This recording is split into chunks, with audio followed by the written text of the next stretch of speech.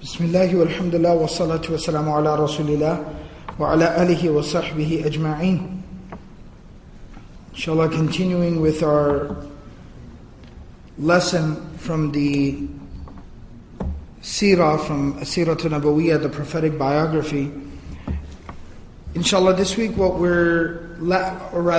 last week, we talked about some of the sufferings of the early Muslims, and especially the persecution that started once the message of the Prophet ﷺ went public. Then there was a lot of persecution of the Muslims at that time, and we talked about that in a lot of detail in the previous session. And of course, the culprit behind a lot of the oppression and violence and aggression against the early believers was Abu Jahl. And we talked about, him and the suffering and the plight of a lot of the early believers in quite a bit of detail. What I wanted to talk about today, before we actually move forward, it's a very interesting story about Abu Jahl. So in the height of all this persecution of all the different Muslims that was going on, and you can basically place this at around 3rd and 4th year of prophethood. So in the 3rd year of prophethood is when the message went public. So during the 3rd and 4th year, all these stories that we talked about in the previous session, the whole long list of Sahaba, the family of Yasir, his wife Sumayyah, the son Ammar. We talked about the different women, the Sahabiyat who underwent a lot of persecution. Bilal radiallahu anhu, Khabbab bin al-Arat radiallahu anhu. All of this was transpiring over the 3rd and 4th year of prophethood, 3rd and 4th year of Nubuwah. Around that same time, there's actually a little bit of an entertaining story, and it's interesting, about Abu Jahl. So amidst all this persecution, Ibn Ishaq relates, and other historians have also mentioned this particular narration and story, it's been authenticated by Hadith scholars, that there was a man from the tribe, from the people of Irash. So he's basically referred to, nobody really knew his name, he's just referred to as Irashi. Qissatul Irashi. This is a story of the Irashi man, the Irashi individual, because he came from the tribe, the people of Irash. He had come to Makkah to do some business. This was a small, humble villager from a small, humble town. He brought some goods and he came basically to Makkah to do business. And he ran into none other than Abu Jahl, and decided to enter into a little bit of a business venture with Abu Jahl. The problem was that Abu Jahl took his merchandise, his goods from him and said, I'll pay you for this, tomorrow or whatever. I'll pay you in a couple of days. I'm good for it. Ask everybody. Everybody knows me. Hey, you know me? Everybody knows me. So don't worry about it. I'm not going nowhere. You can come and collect from me. You know where to find me. And the man shows up in a couple of days' time, whatever time Abu Jahl had given him, the man shows up to collect. And Abu Jahl says, who are you? What merchandise? What money? Anybody know what he's talking about? And of course, Abu Jahl, kind of being a ringleader of all these troublemakers, everybody's like, yeah, we don't know what you're talking about. We have no idea. Man, get out of here. Look at this crazy guy coming over here. And basically just dismissed him and figured, just take advantage of this little villager. He doesn't have his tribe. He doesn't have his people here. I'm Abu Jahl. Makkah. I'm a big dog here in Makkah and Quraysh. So nobody can mess with me. Look, this silly little villager. No one's going to listen to what this guy has to say. And just kind of shoot him away. Shoot. Go. Now, you can imagine this man is heartbroken. He basically brought his life savings, left his family, traveled from very far away, came to Makkah with the hopes of turning over some profit, being able to take it back home, and being able to build on whatever he had back home. And he's broke. He's empty-handed. The story even talks about how he didn't even have, food to eat. He had nothing. This was everything that he had. And he goes into the haram, he goes into the Kaaba. He goes into the haram near the Kaaba, and he basically goes there and he calls out to the people, screams out. And he says, Ya ma'ashara Quraysh, man rajulun yu'dini ala Abil Hakam bin Hisham. Who amongst you, O people of Quraysh, O society of Quraysh, the people that we heard so much about, Quraysh, Ahlul Haram, Khuddamul Hujjaj, you amazing people that we look up to, that we heard so much about, that I came here so hopeful of meeting and doing business with. Who amongst you will help me against Abu al-Hakam? That was Abu Jahl's laqab before Abu Jahl. He was called Abu al-Hakam by the Makkans. So who will help me against him? فَإِنِّي غَرِيبٌ وَابْنُ سَبِيلٍ. I'm a traveler. I'm on the road. I have nothing to eat, nowhere to stay, no clothes, no nothing. وَقَدْ غَلَبَنِي عَلَى حَقِّي. And he's taken my right from me. And it said, the narration says that some of the people that were sitting there, some of the other leaders of Quraysh, they started to say, تَرَى ذَلِكَ الرَّجُلُ تَرَى ذَلِكَ الرَّجُلُ. Look. They started to point at him and started to mock him, make fun of him. وَهُمْ يَهْزَؤُونَ بِهِ. They were making fun of him. They're like, look at that guy, check him out. Look at him, silly little guy. What's he talking about? And they all started to mock him and make fun of him. And this man is standing there in the middle of people, pouring his heart out, and getting mocked and made fun of, after he has been oppressed. I mean, just try to imagine the plight of the individual. Just being ripped off like that in broad daylight, being standing there broke, not knowing what to eat, how to get back home, empty-handed. And the man who has taken your money or your merchandise and refuses to pay you is sitting right there, you're looking at him. Imagine the heartache and the heartbreak. This man is there, tears in his eyes, screaming and yelling, pouring his heart out. And then on top of that, he's getting made fun of. So you can imagine this individual and what he was going through. The Prophet of Allah ﷺ was also there in the haram at that time. And even before the Prophet ﷺ noticed this man and heard what he had to say, some of the other Quraysh, some of the individuals of Quraysh who were mocking and making fun of this man, they went over to the Prophet ﷺ. And because they knew that the Prophet of Allah ﷺ and Abu Jahl did not get along. Because Abu Jahl was the primary culprit. He was the main culprit behind, taunting the Prophet ﷺ. There's a story that precedes this story that I didn't really touch on, but the story basically talks about how the Prophet of Allah ﷺ was one day praying in the Kaaba. Praying meaning at the haram, near the Kaaba, in front of the Kaaba. And the leaders of Quraysh were sitting there, and some of them started to egg on Abu Jahl because they knew he had a bad temper. And what's interesting about Abu Jahl is we know Umar al-Khattab radiallahu anhu was also very temperamental. Abu Jahl was basically his khal, he was his mamu, he was his uncle from his mother's side, he was his mother's brother. So you can kind of see that the temperamental nature kind of ran in the family. So they knew that Abu Jahl was a little bit, could get riled up easily. So they started egging on Abu Jahl, like, hey, look, he comes over here, rubs it in our faces, you can't even do nothing about it. Look at that, just broad daylight, rubs it in your face. Abu Jahl said, oh really? Is that it? That's what you think? That's what you think is going on over here? And the narration says that he jumped up and he was wearing like a scarf or something around his neck, and he pulled the scarf off, and he stood behind the Prophet ﷺ, put it around his neck and started to choke him, strangle him. And Abu Bakr radiallahu anhu, who was there in the haram, saw this, and he came running over and body checked Abu Jahl. He came over, ran over to him, and he tackled him, pushed him aside. And then he quoted the same words that رَجُلٌ مُؤْمِنٌ مِنْ آلِ فِرْعَوْنَ said. The Quran talks about this.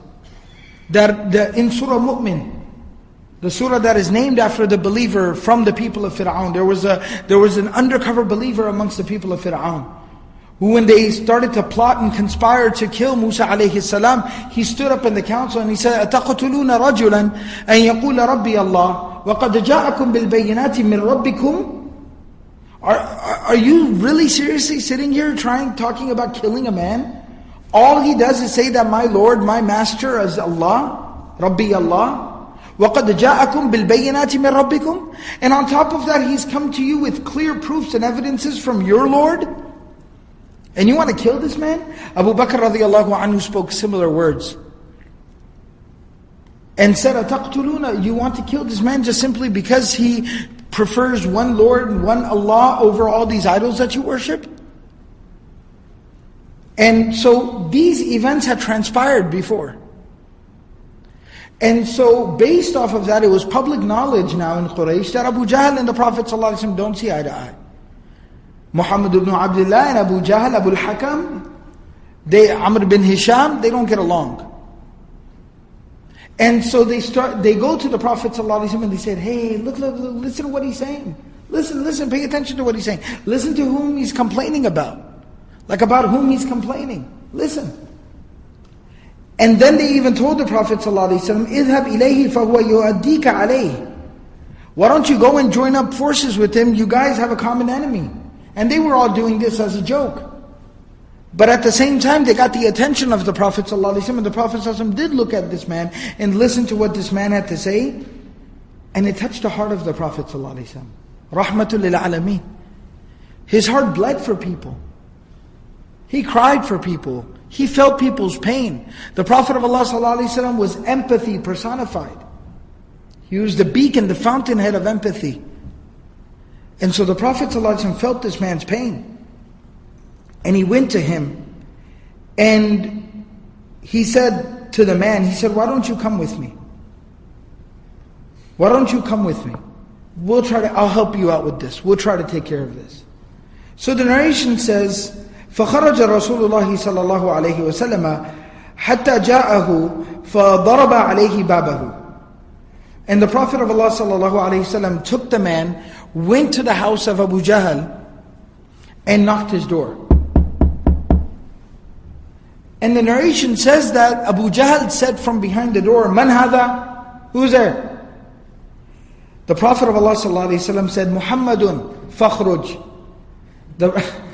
It's kind of interesting actually. The Prophet of Allah sallallahu alaihi wasallam, إِنَّكَ لَعَلَى خُلُقٍ عَظِيمٍ, right? His character is unmatched, superb. But part of that character is at the same time not being a doormat. Part of that character is also having a little bit of swagger to you. Dignity, honor. And so the Prophet of Allah sallallahu alaihi wasallam says, "Muhammad, come outside." So he said, "Who is this? Who's there?" And he said, "It's Muhammad, come on outside, I need to talk to you. Fakhruj, come on out." Because he knew how Abu Jahl was going to react. The narration says, فَخَرَجَ إِلَيْهِ, and one of the narrations actually says that when he hears the name of the Prophet ﷺ, the Prophet ﷺ says, "It's Muhammad," then he actually responds. One of the narrations says that he actually responds by saying, "Mada turid?" What do you want? And the narration says that you could hear the disdain in his voice. Like, "Oh, you again? What do you want? What do you want?" As he was walking towards the door, he said this with the disdain in his voice. And you could hear the disdain. You could hear the disapproval. You could hear the disgust in his voice. That tone that he had. But the narration says, when he came out and he opened the door and looked outside, فَخَرَجَ إِلَيْهِ وَمَا فِي وَجْهِهِ قَطْرَةُ دَمٍ قَدْ أُنْتُقِعَ لَوْنُهُ. When he came outside and he opened the door and he looked outside, the narration says that there was not a single drop of blood in his face. Like he had gone pale. He looked like he'd just seen a ghost. He looked terrified, he looked pale, and he'd seen the Prophet ﷺ before. And the Prophet of Allah ﷺ said, أَعْطِي هَذَا الرَّجُلْ حَقَّهُ. He said, "Give this man what he deserves from you." Abu Jahl responds to the Prophet ﷺ, he said, "La tabrah hatta u'tiyahu alladhi lahu." He goes, don't worry, don't go anywhere. Stay right here. Don't worry, I'm not going anywhere. Let me just go really quickly grab what belongs to him. فَدَخَلَ فَخَرَجَ إِلَيْهِ بِحَقِّهِ فَدَفَعَهُ إِلَيْهِ. He ran inside, left the door open, grabbed some money, came back outside, handed it over to him, and he goes, "Here you go." ثُمَّ انصَرَفَ رَسُولُ اللَّهِ صَلَّى اللَّهُ عَلَيْهِ وسلم. The Prophet ﷺ turned and head back. وَقَالَ لِلْإِرَاشِ, and he said to this Irashi individual, he said, "الْحَقُّ بِشَأْنِكَ." He goes, "Here you go. Here's what you deserve. Here's your stuff." So the Irashi man went back to the haram and he wanted to express his appreciation, and he started telling people, Jazahullahu khairan, qad akhadtu alladhi li. He says, may God reward this man who came with me, Muhammad, and I received that which belongs to me. So the people became very confused. They're like, that doesn't sound like Abu al-Hakam, Abu Jahl. That doesn't sound like Abu Jahl. Abu Jahl doesn't just keel over, just doesn't give in like that. Doesn't sound like him. So they asked Abu Jahl, like, bro, seriously, like, what's wrong with you? I mean, everything okay? Like, you alright? You feeling okay? Like, that's kind of, you got pushed around, man. Like, first of all, this dude's a villager, and then he comes to your place with Muhammad of all people, who you've tried to strangle, and you persecute his people, and you're after him all the time, and then all of a sudden you just hand everything over like that? Like, what's going on with you?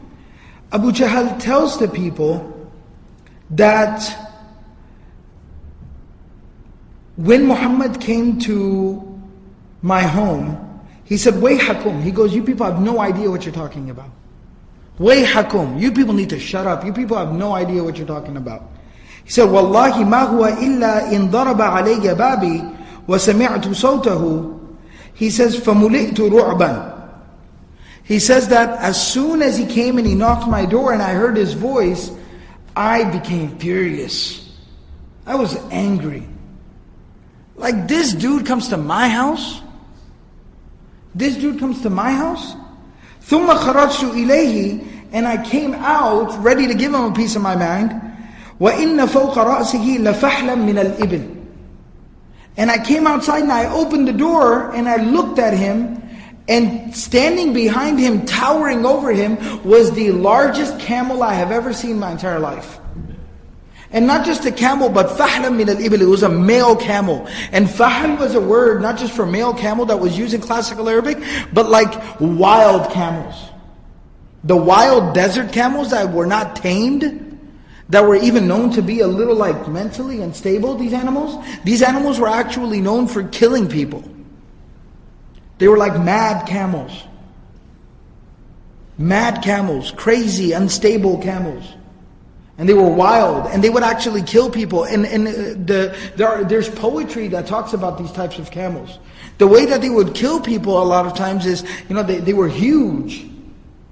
And they had huge heads and a huge big old mouth. And so what they would do is, they would grab a person by the head from on top like this, just straight up, like a suction cup. They would just grab the head of the person on top, and they would just toss him, fling him around, break his neck and just fling him around, and then throw him. And then they just walk about on their way. They're just crazy animals. So he says, I came outside and I saw this humongous camel. مَا رَأَيْتُ مِثْلَ هَامَتِهِ. I've never seen a camel this huge before. His head was humongous. And all I could think about was my head. Big old humongous head. وَلَا قَصْرَتِهِ وَلَا أَنْيَابِهِ لِفَحْلٍ قَطُّ فَوَاللَّهِ لَوْ أَبَيْتُ لَأَكَلَنِي. And I swear to God that when I saw this camel and how furious and angry and unstable and crazy he looked, I felt that if I say no, this camel's just going to grab me by the head and kill me.